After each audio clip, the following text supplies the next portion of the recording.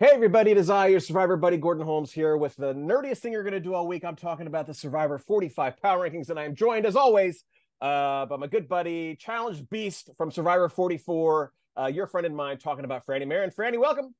Hello. I'm back. I'm alone this time. My voice is a little bit better. And I'm feeling really good about the power rankings this week. I don't know if Gordon, are we gonna get to the scores? Is that Screw is it. that coming up here? Screw it. Okay, here's the thing, is if I had come out on top this week, I would have said one lonely Survivor guy all by his lonesome managed to best two Survivor players. But since I lost, I'm comfortable saying it took two Survivor players to best this one lonely Survivor guy. So yes, the team of Blankenship. What's the name? Frankenship? Frankenship, Frankenship team? Yeah. whatever. Yeah, that they teamed up on me. Congratulations. You must be so proud. They had J Maya in spot 11. I had J Maya in spot 8. So the current score is Team Marin 60, Team Holmes 55. Congratulations. You must be so proud. Yeah. Wow, you're a really gracious loser, Gordon. This is awesome. Now I'm like, should I throw my whole rankings just so that we don't do this again? I'm the same one who's like, this is such a commitment, and I'm so thankful that you take time out of your every week to do this. You are the greatest person alive. And on the other hand, you get a lead, and I'm like, yeah. I show up here and you're like, you are horrible. You're even sick. You're under the weather. I know. You should be in bed with a bowl of chicken soup and a hot water bottle on your head. Is that a thing? That seems like a thing. People do that? Yeah. That's where you shouldn't be in front of your computer talking to some guy about, so it's all, people expect you to zig, you gotta zag. That's what it is. Yeah. Keep me on my toes. I appreciate it. But yes, congratulations. Well deserved. Because like we said, like the merge episode is just one of the toughest ones to call. So hard. And not for nothing, I was quaking in my boots waiting for that shot in the dark because I think I had Caleb in spot 2. I crossed everything I could cross. I was like, yeah. I was watching with Matt, and Matt turned to me and goes, "This is going to be a bad power rankings for you." And then boom, yes, Caleb. I was very psyched for him. That was such a cool moment. Isn't it terrible what this does to us? Because I adore Caleb. Yes. And I was like, bye-bye, Caleb. See you later, buddy. Peace out. It's tearing all of us apart. It's what is this? What's the point? It's kind of like if you play fantasy sports and somebody from your fantasy team's playing your real team. Oh, yeah. I felt awful. I wanted Caleb to go home. And if that didn't happen, I wanted Emily to go home. Oh my God, yes. Could you imagine if that had happened? Oh my God. Yeah, it was that, my heart's a flutter. Yeah, it's rough. I'm not proud of it. I'm not proud of how I felt about that. Let's jump into the message board, see how everybody else did. And for a merge episode, our audience did amazingly well, which speaks well of you. How you spend your afternoons watching this might not speak the best of you, but how well you pick Survivor speaks very well of you. We had quite a few people call it perfectly, which is very impressive. Carpe Diem, Alan W, C Blazer C, Andrew Gulia, Jonathan Gashima. They all had J Maya in spot 13. Also, amazingly nailing it in spot 13. Someone who was on the opposite of the things last week, Kate the Great. Kudos to you. See? Oh my gosh. Redemption. Everyone's doing it. Everyone's coming back. Redemption is just a week away. So I'm so proud. So proud that none of you just like quit and went back to your husbands. So kudos. Yeah. Go if you have husbands, go back to your husbands, by the way. Definitely absolutely spend time with your husband. Yeah. That could have gone many ways. I think you know what I was getting at, though, right? Yeah, no, I picked up what you were putting down. Yeah. Go back to your husbands. If you're comfortable there. I don't want to tell you what to do, okay? Yeah, that's fair.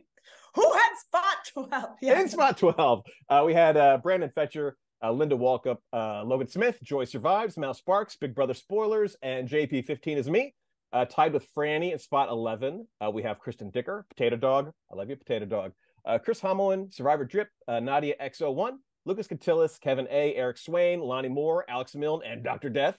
In spot 10, Cats Rule the World, Joel M. Gallagher, Jag519, Dam Daniel, Sam Mercalio, and Sloan 8504.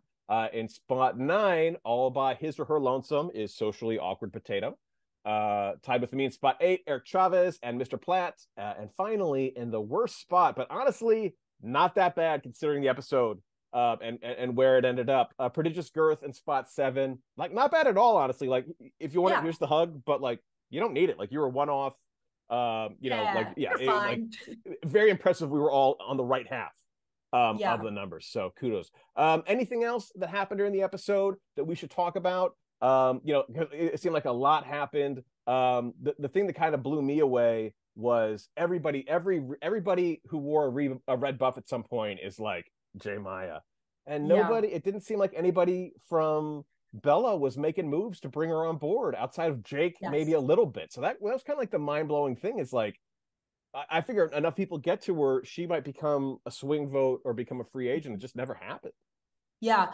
One thing that I picked up from your exit interview with Jay that actually helped me to understand why Reba was throwing her name out so much is I hadn't thought through the fact that she returned to Reba after the journey and lied about the amulet. Mm-hmm. And so that helped me understand that Austin comes back. He tells the truth about the amulet. Suddenly now Dee and Julie really think, oh, J Maya's super lying to us. So that helped me understand that whole situation. But yeah, it is a bummer that nobody was able to pick up Jay. I mean, the other people who I thought would maybe be really attuned to this is Caleb and Emily. I mean, they're no stranger to feeling like they're kind of on an island on their own. You'd think that they would maybe say, hey, we can turn this around. Let's work on somebody else. I was actually really shocked this week, given that, only half of the tribe is up for elimination, that certain people's names didn't come up at all. We didn't hear Jake at all. We didn't hear Kelly at all. So I was kind of surprised by all of that. But yeah, very interesting shakeup. Another thing I want to talk about is Bruce's last minute idol find. That was so stressful. Oh, wow. Yeah, it's very interesting that everybody knew about it except Katurah. And I imagine that's a thing where they might be telling Bruce that they're not working with her, but in actuality, people like Caleb, people like Kelly are obviously having conversations with her, but just kind of an interesting mix up. Something I found very interesting was when they started pulling rocks to pick the individual teams, and you looked at the two teams, Katurah had to kill her to pick the Bruce team. Yeah. But how do you not with that lineup? They got to figure out a better way to pick those teams, because I feel like this is the fifth time they've done it. Is that right? Fifth time they've done the Earn the Merge? They've done it every time. I feel like it's been pretty easy to pick the winner based on just the size of the teams. They got to think of a bigger way. And I know why they don't. I was there. They haven't done. I don't think they've done a schoolyard pick since the beginning of Gabon. I'm sure that I'll tell you. I'm sure there are Survivor experts. If I'm wrong, let me know if there have been schoolyard picks past then. But I was there. That was my very first season covering Survivor, and it was weird. It was like, this is the first day of shooting, and it was our first time seeing the cast in all their clothes. It was my first time ever seeing Jeff Probst and a million cameras, and they're gonna run I was like, it was heaven, right, for a Survivor fan like me. And then when they did the pick, you could just kind of sense that, like, oh, this is horrible. This is a train wreck. What is going on? Because they started out with the elder members of the tribe picking the people, and they didn't want to pick big, strong people, because then it would be obvious that they're not big, strong people. So if you go back and watch, the tribes ended up so lopsided, and production was just like, oh, this is gonna be bad. This is gonna be bad for a while.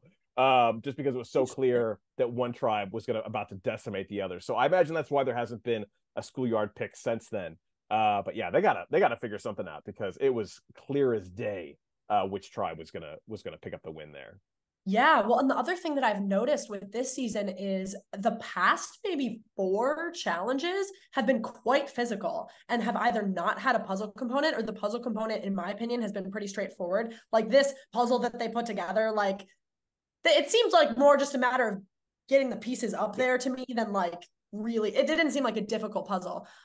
So that's kind of interesting as well, because then again, we're like reiterating this message that like strength is really important and it really matters. And I think somebody like Jay would have really shined in a more kind of puzzle heavy scenario. So then maybe she would have done a little bit better. I don't know. So there's weird things happening with Mergatoria. There's maybe still some kinks to work out there. I don't hate it. Like I don't obviously I don't mind the classic way.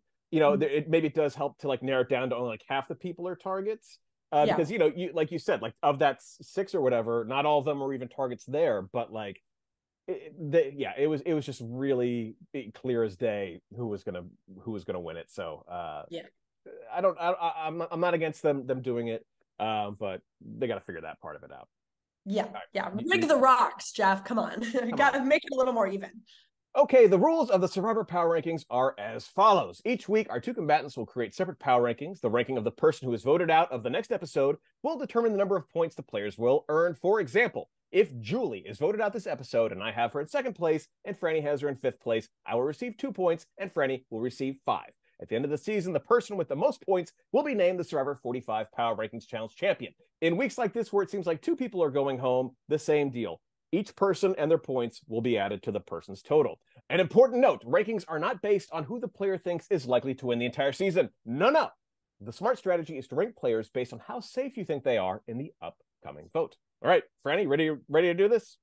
Yes, I will start us off. All right. In spot number 1, I'm shaking things up from my usual. I have Kendra in spot number 1. Okay, potentially wild. But I was thinking to myself, I was looking at this spread. Again, we're looking at potentially another weird week, a little hard to do with the power rankings because who goes home is going to be so dependent on how these 2 groups are broken up. But I'm looking at Kendra and I'm like, who's targeting her? I genuinely don't know. You know, her name wasn't brought up this week. Granted, she wasn't eligible to be eliminated, but even before they went to the challenge, I think she's quirky. I don't think that people are looking at her as a huge threat. And I would be shocked if she goes home next week. Okay. That actually is an amazing question. Like we don't know for sure, but we're assuming the tribes will be the tribe will be split in half with them both competing in the stand in one place and hold the pole immunity. One person gets immunity, and there'll be 2 tribal councils. We're assuming that's what makes kind of like the flip side of your season, where I believe one tribe was safe and the other tribe, right?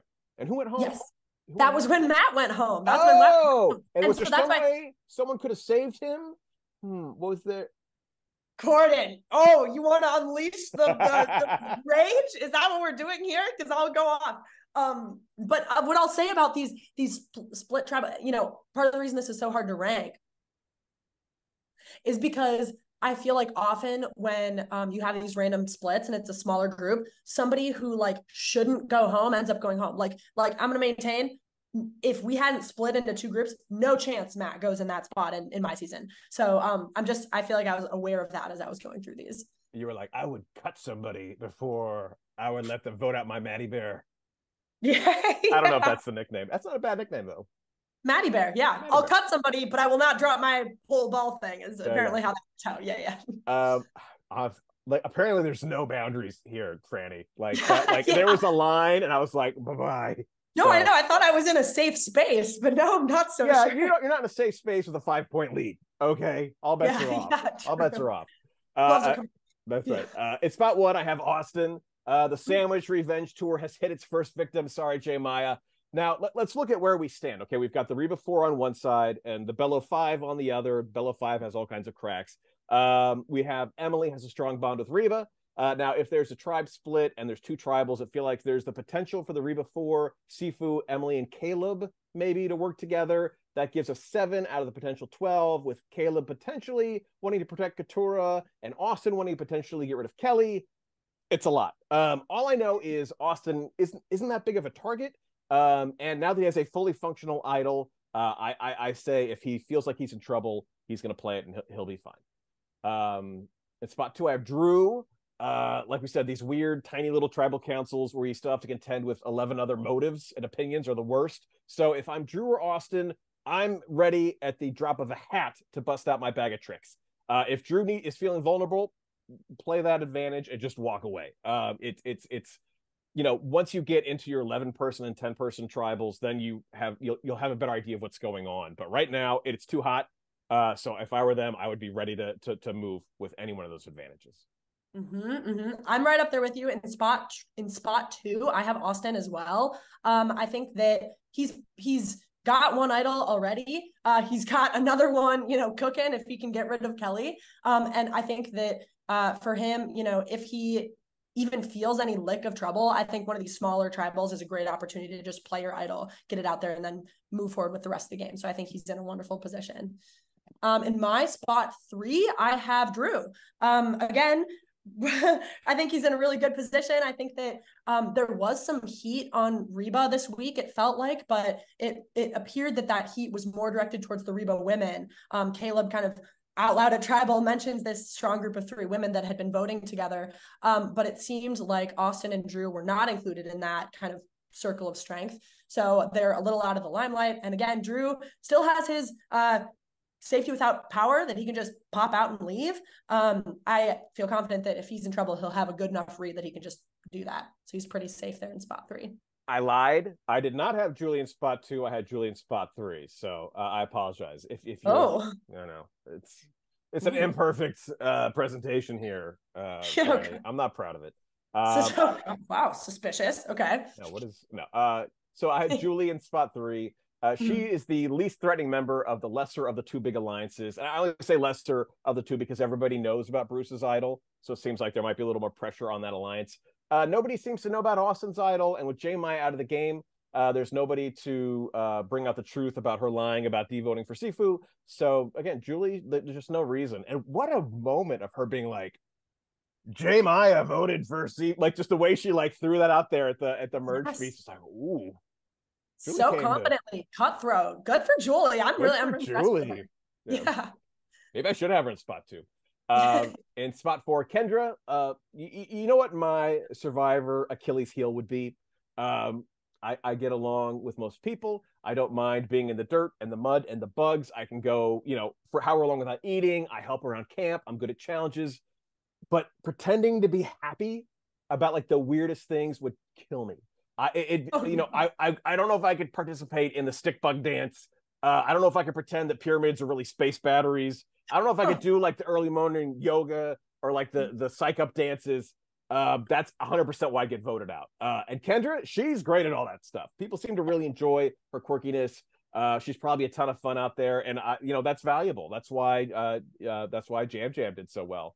He's fun to have around. So there's really no reason to target her right now. If things turn on Bello, there are a lot bigger names than her. So I think Kendra's safe in spot 4. You weren't big on the stick bug dance this week? You didn't like that? No. I would just like everybody be like, I'd be like, yeah. And they'd be like, Gordon didn't get down with the stick bug dance. He's got to go. And I would be going. Yeah. And I would be the person saying that probably. I know. Frannie would be like writing my name. She'd be like, this is for the stick bug. Yeah. Oh God, I love that. In my spot 4, I have Jake. Again, as I alluded to earlier, thought it was really interesting that Jake was one of the people who was potentially up for elimination in that unsafe mergatory group, and his name never came up once. I think that speaks a lot to maybe how he's presenting to this new merge group. I don't think that he's going to be presenting as very threatening, and he seemed to navigate that potentially precarious situation quite well. So again, like you've mentioned, if eyes turn to Bello to get somebody out on Bello, I think there are bigger names to worry about. And I feel like he's in a pretty solid position. And we've seen him talking to a lot of people, talking to Kelly, Caleb, seems to be in with Bruce.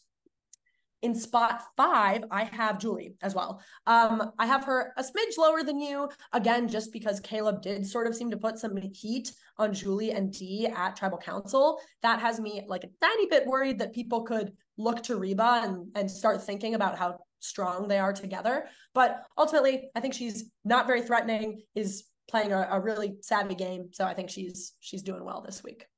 In spot 5, to quote Samuel L. Jackson in Jurassic Park, hold on to your butts, because I'm down 5 points and I need to take some big swings. So at spot 5, I got Bruce.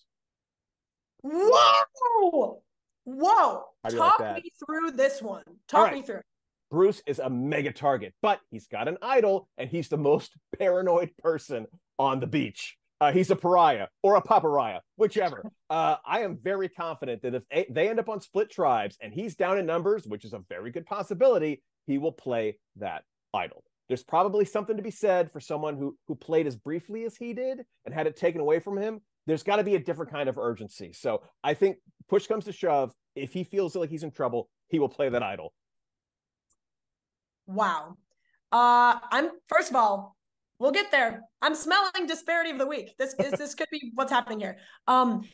Your logic is sound, and now I'm questioning my logic.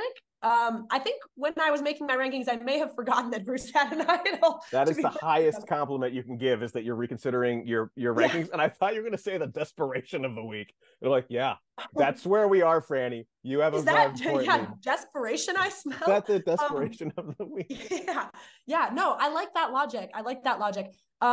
Maybe I'll give my rebuttal when I get to my Bruce ranking. Okay. At spot 6, I have D. D got some heat on her at the last tribal council, but it seems like the immunity challenge we're going to see is the Parvati special. That's the one where you just like hold on to that giant pole. And whenever I think of that, I always picture Parvati like holding on to it, just being like, so yes. But here's the thing. You know what Parvati didn't have? A giant toe. There is no way. Mark my words. Write it down. Take it to the bank. D is winning immunity this week. She's going to prop that giant toe right in one of those slots. She can hang there all week. So oh my God. D is perfectly safe in spot 6. I love that. I did not think about that when we saw the next time on with the immunity. Genius. Her toe, again, it's an unfair advantage. Jeff should say really D is. To start like higher than everyone else or something. John Kerhofer, who is the challenge producer and one of my favorite human beings on the face of the earth, legitimately should ask for photographs, not in a weird way, of like the players' feet going forward, just to know maybe don't have this challenge when you've got, D. Look how weird my thumbs are. Isn't that awful? There we go. I have to think about it to make it do that. But yeah, like if I'm hitchhiking, you don't know which way I'm trying to go. D wins immunity. Bank on it. I hope that no future, potential Survivor players are applying for Survivor. Part of the application process now, send in foot pics, courtesy of Gordon. There's going to be a scandal. Yeah, I smell a scandal. In my spot 6, I have Emily. I think that it spoke really well to her game this week, that when Caleb's shot in the dark hits, suddenly J. Maya starts scrambling and is trying to throw Emily under the bus. Nobody seemed to fall for that at all. All the votes went straight on J. Maya.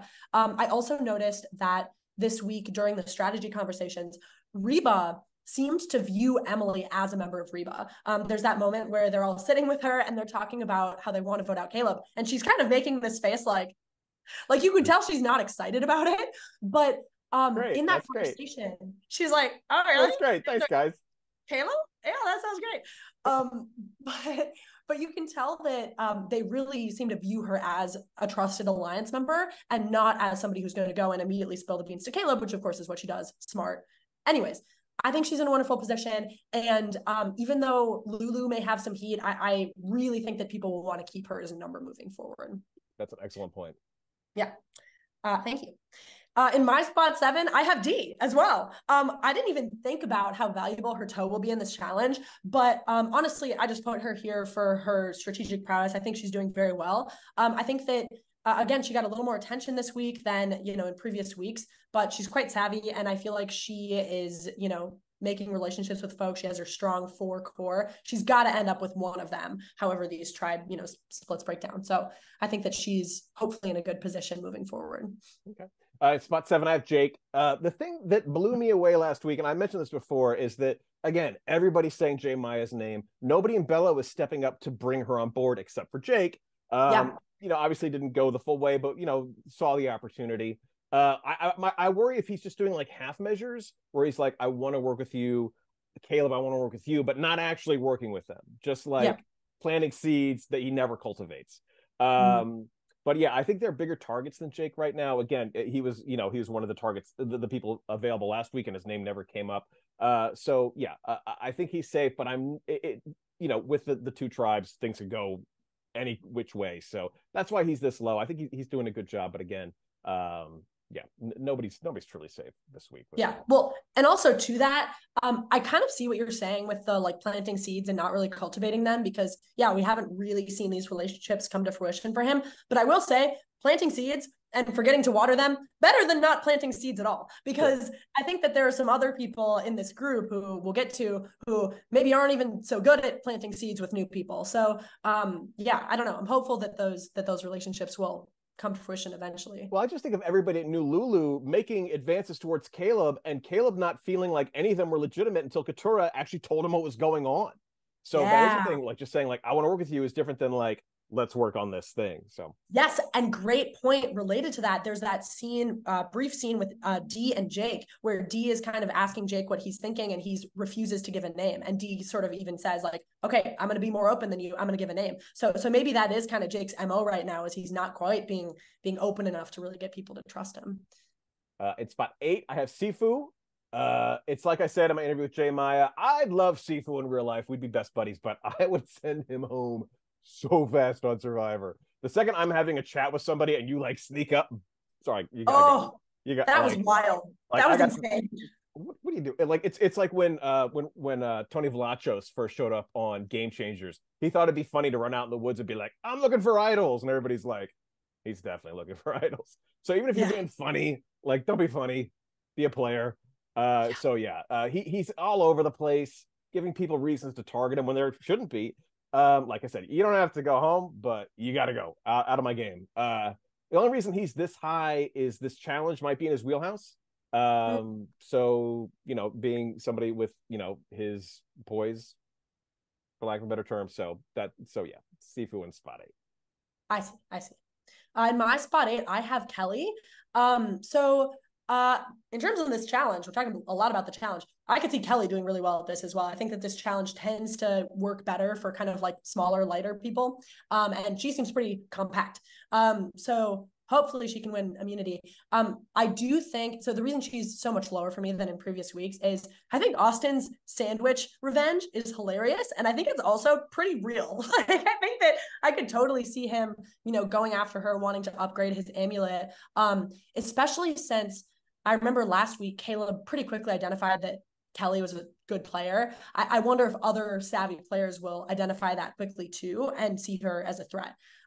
So that's why I have her a little bit lower here. But again, she's been playing the middle. I hope that she'll be swapped. I don't know, rocked, but put with split. That's the word. Split with people that she feels she can work with. In my spot 9, I have Katurah. Katurah was a very hard one for me to place this week because I don't know. I feel like I'm having a hard time understanding where she stands. She doesn't seem to be doing super well with Old Bello. We saw her disagreeing with Bruce and with Kendra about where to put votes this week. But we also have seen that she sort of built up a relationship with Caleb, and Caleb's still here. So that could be helpful for her. I could see a world where things turn on her if she's in a smaller group, especially if she's put in a group with Bruce, then I think it's really one of them. But I just don't see her as a huge threat in this group, which is why she's not lower. In spot 9, I have Emily. I'm thinking Drew and Austin had a lot to do with keeping her around this week. And honestly, if I were them, I'd feel a lot closer to her than I do with Dee and Julie. They voted together, they working together to get rid of Brando. But Kendra and Bruce still want blood. Like they have Kendra wants revenge for Brando. Bruce wants revenge for a slight that happened 2 minutes into the opening credits. So Emily's never going to be safe, which is weird because she's not any kind of real challenge threat. And it's not like she has a ton of political power amongst the tribe. Her closest ally, almost got voted out by 12 people last week. So Emily, I don't think she's ever going to be safe as long as Bruce and Kendra are still around. So Emily in spot 9. In 10, I have Kelly. Hell hath no fury, like a gentleman who's been robbed of a sandwich.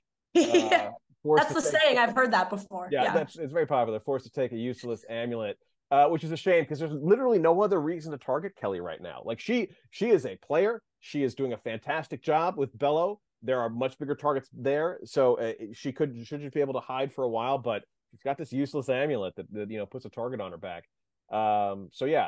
She seems, like I said, she seems to be tied to everybody. She knows what's going on. She's almost like if Caleb had a lower profile is how I see her. And that she seems to be doing and saying all the right things, but not everybody knows it.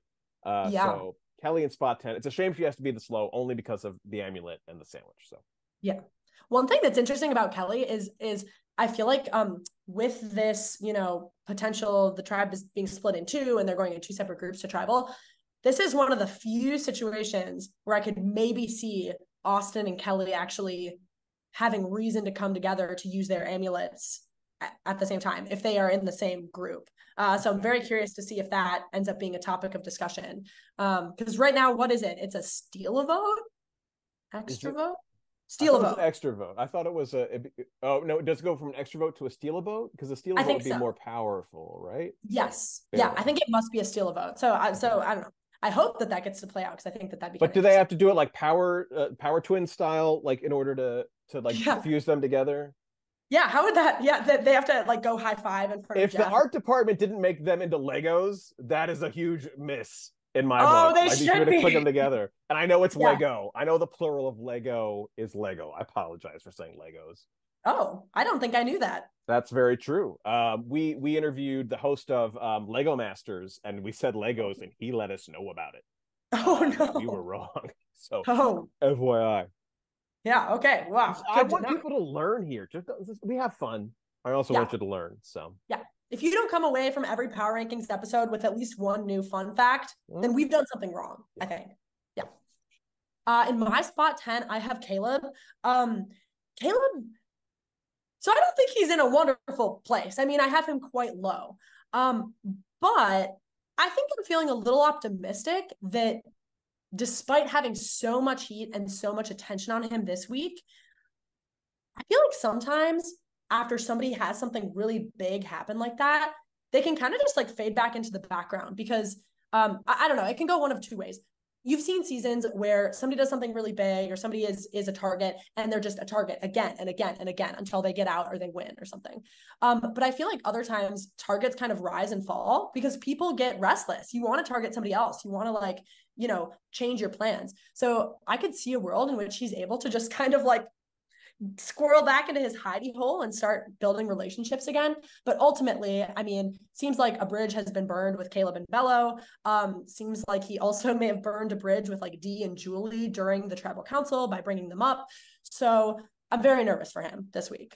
I think that's really interesting you said that because I think later in the game you've got like the one person you got to get, but earlier in the merge, like there's a variety of people you can target, and I think there is something to like, everybody had that moment, and they were probably kind of happy for him at the same time. Yeah. So I do imagine the only thing not working in his favor is that it was all like everybody voted for J Maya. Like there's no like cracks based on that vote to work on. Yes. But yeah, I think that's an excellent point you made.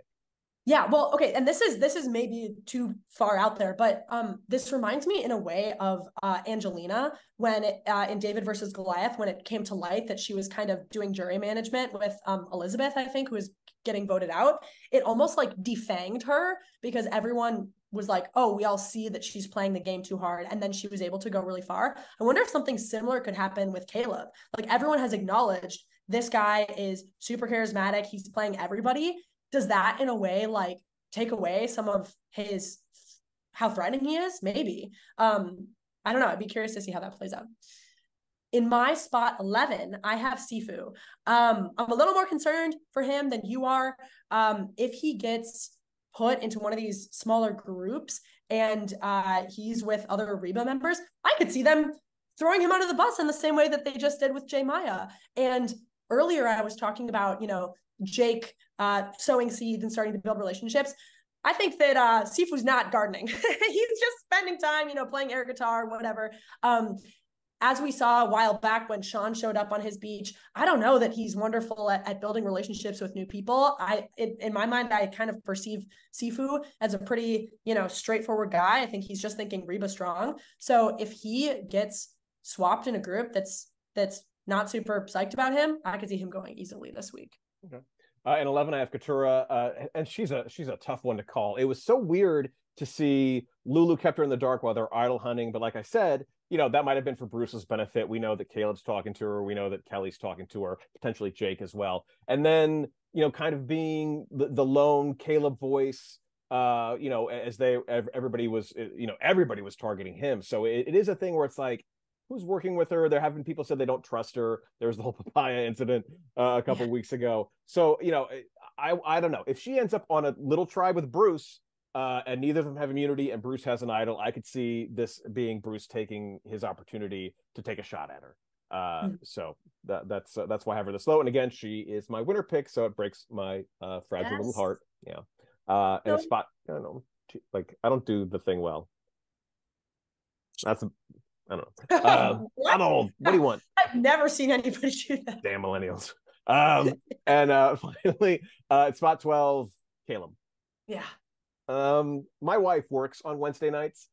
So when she gets home, I tell her what happened on Survivor. She married me, and does not care about Survivor. That's not true. She likes Devon's. Oh, That's like the one Survivor thing she liked. There was like legitimately like a Survivor at her wedding. She didn't care about Survivor. So Jeff Probst gave her a wedding gift. She didn't care. So when she asked what happened, I told her what happened, and she didn't know who Caleb was. So to describe him, I said, "This guy's perfect. Like everything he says, everything he does, he's charming, he's wonderful, he's perfect. Love this guy. With one exception, everybody knows he's perfect." yes. That's the thing. There's never going to be a bad time to take out Caleb. You can't go to the end with Caleb. People would write his name down with a smile on their face. So be it this week, next week, the week after that, Caleb's got to go. And if they have the chance to take a shot at him, they got to do it. Because if they don't, he's one of the best winners of all time. And I know we're only midway through, but like just the way he brings everybody in, the way he sees things, the way he thinks outside the box. Even like, I want to know where I want to find this idol so I know where it is. I don't know if I love that idea, but it makes sense. It makes sense to me. So unless Caleb finds an idol, he's going to be at the bottom of my rankings from here until either he wins or gets voted out. Yeah. Yeah. I think that makes sense. And that's a perfect way to describe Caleb. He truly is playing this like perfect game, except for the fact that everybody sees it. Like, I feel like he really sees the board a lot more clearly than other people out there. So it's a bummer for him that he's been, kind of put into this precarious position, but he might be Batman. He might actually be Batman. Is Batman. I'll just throw that out there. He just might be Batman. Yeah. Oh gosh. And I love his confessionals too. They're wonderful. In my spot 12, I have Bruce. I will admit, when I put Bruce this low, I did slightly forget that he had an idol. But thinking about it and hearing you talk through that, I still am not feeling wonderful for him this week. First of all, we see him show up at this Mergatory, immediately start fixing the shelter. He's back to his Bruce usual stuff. And I think that starts to grate on people a little bit. And then also with Bruce. So Bruce, I had a really tough time with him this week because he had this excellent read on Caleb, that Caleb was going around and talking to everybody. I mean, that was right on it. I think Bruce was very right to target Caleb. But at the beginning of the episode, you see him immediately tell 3 people that he's found this idol, and I don't know that was the best thing for him to do. So I feel like his strategic choices are maybe a little erratic. And that just has me very nervous for him. Hopefully if he's in a dangerous position, he can play his idol. But another thing I noticed when he found the idol is that he made a point to say, not that the idol was going to protect him, but that he was going to use the idol to blow up someone else's game. So I could see him getting a little overconfident with it.